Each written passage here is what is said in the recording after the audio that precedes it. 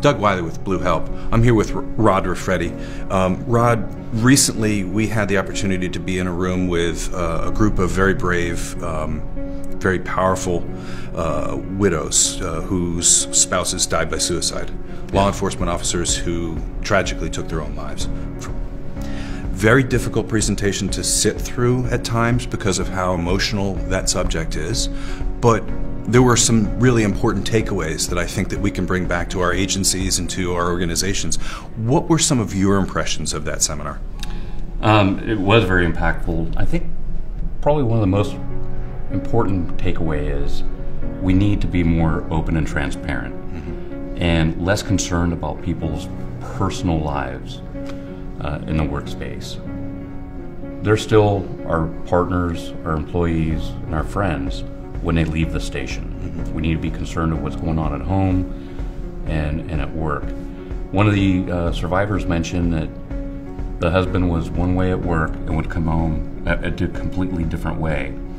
And maybe if some of that communication was going on with the partners, it could have been more holistic. And I know that in a lot of times in the administrative side, departments are afraid of that.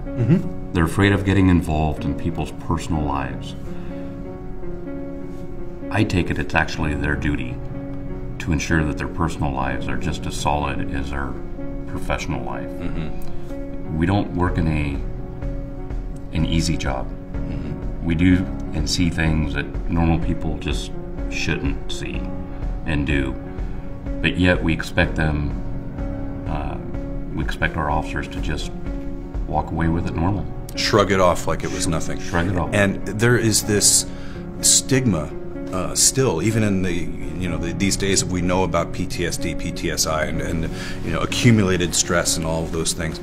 There's still a stigma of trying to find, seek, and get help, whether that's a professional doctor or it's a priest or a pastor.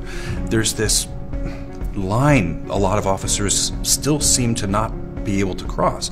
How can we change the culture of allowing yourself to get help? It's just that we need to change the culture, and we need to do it top down.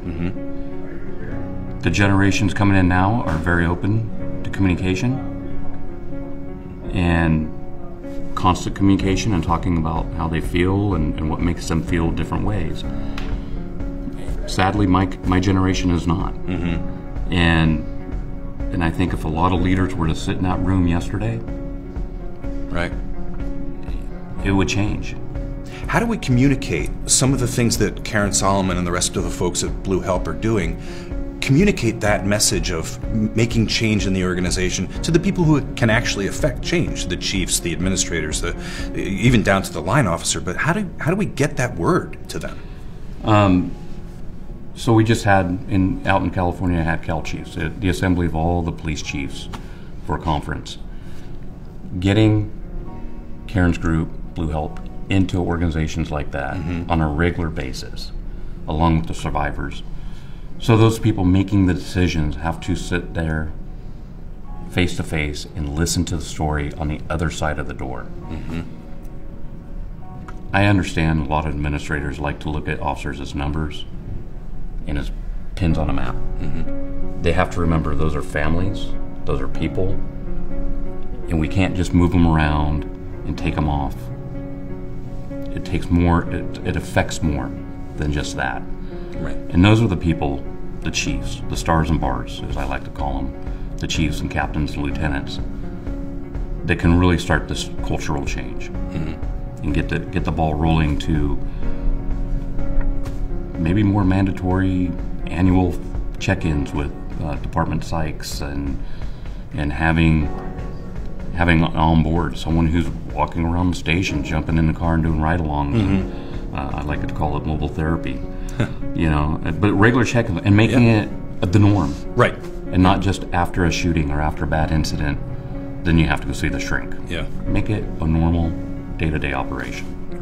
Rod, thank you very much for your time and for your thoughts today. All right, thank you.